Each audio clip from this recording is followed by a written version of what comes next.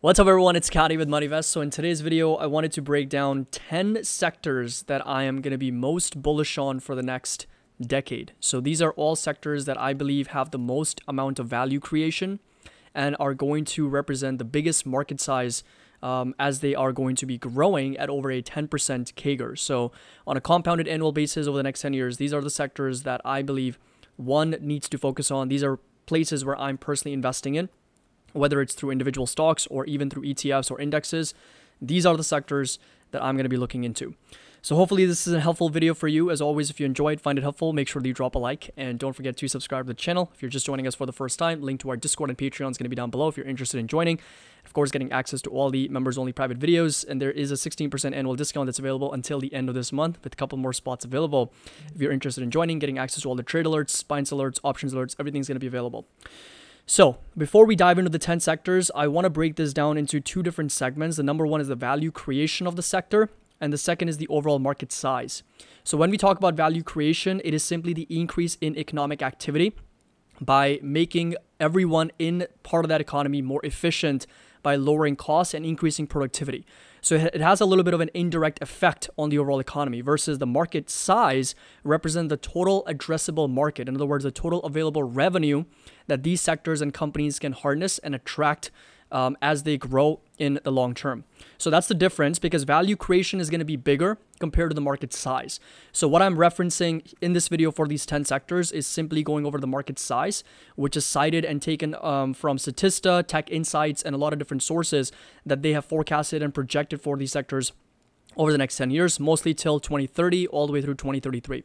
So the first one that I'm most bullish on, that I've been buying over the last 6 months or so, has been semiconductors, right? So semis. AMD has been one of my top positions, as well as SMH, which is a sector that I've been dollar cost averaging into. It's my second investing experiment that I started with our Discord members. Again, link's going to be down below if you want to follow along with our journey.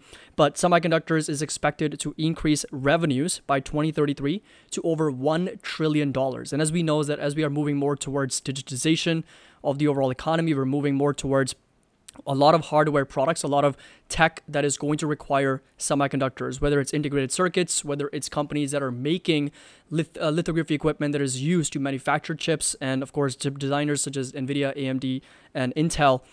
Everyone in this ecosystem is going to benefit from the growth of technology, and semiconductors is at the top of the list. The second one that I've started buying is going to be cybersecurity. So CIBR is the ETF that I'm buying, and this one is expected to approach a market size of close to $500 billion by 2030. So this is the third experiment that I started. The first one, of course, is with VUG, the second one with SMH, and the third one is through CIBR. The third goes without saying, generative AI. So artificial intelligence has really taken off ever since ChatGPT was launched, and this market size by 2032 is expected to reach $1.3 trillion.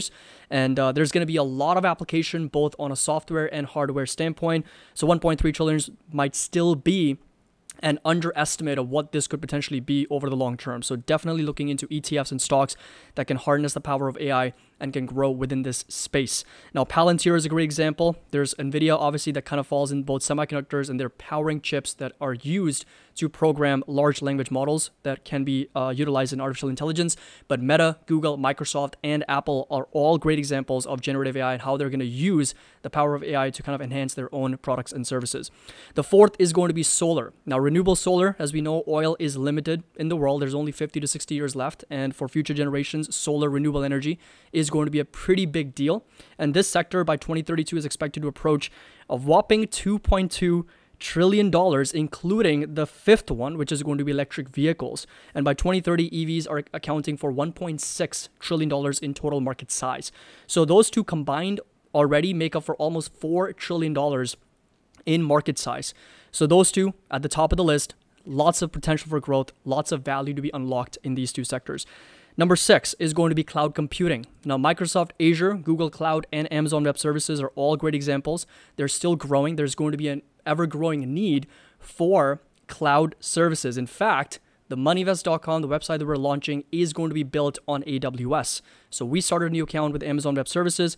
We're going to be hosting our website on AWS as well. And as more and more businesses come online, cloud computing and cloud services, very, very important sector. By 2030, expected to reach $2.4 trillion in market size. Number 7 is going to be biotech. Now, as we know, with advancements in medical, pharmaceutical, and healthcare, biotech is going to be increasingly more important as new technologies get developed, new treatments, and new medicine is going to come online. And that market is expected to reach $1.3 trillion by 2030. So IBB, XBI, small cap biotech, and of course LABU, which is a little bit more leveraged, are some of the ETFs and stocks that I'm looking into.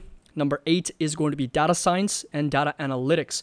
Now, this one is a little bit different because as we get more and more digital, there's going to be more and more data that's going to be created. And as more data has been created, we need the power to analyze that data. That's exactly what PayPal is going to be doing. So in their innovation day in the next couple of days, Alex Chris, the new CEO, has said exactly this, that they're going to harness the data that PayPal has on their servers, and they're going to use AI to make payment processing more efficient between customers and merchants. Palantir is another great example of data science and making it more accessible for companies to analyze their data and make them more efficient. And this market expected to reach over $700 billion in the next 10 years. 5G is another IoT, Internet of Things, and 5G is going to be number 9. That market's expected to reach over $700 billion by 2030. And then finally, we've got Meta, which is working on virtual reality and the metaverse. And this market's expected to reach $1.3 trillion by 2030. And Apple, with their Virtual Pro reality headset, is also going to be coming online in 2024. And overall, these 10 sectors combined make up for over $15 trillion just in market size alone. Not to mention, earlier, as I said, the value creation, that's going to be a little bit different. And every single one of them was adding at least a couple $1 trillion in value addition, which is going to be a little bit more than the overall market size. So all in all, we're looking for these 10 sectors. Personally, these are the tech, I would call them like booming industries within tech that have a ton of potential. They all kind of belong to the technology sector. These are not related to staples or defensives or healthcare or education or financials or energy, but they're mostly specifically focused on tech, with some that are more geared towards renewable energy like solar and electric vehicles as well. But let me know your thoughts down in the comment section below.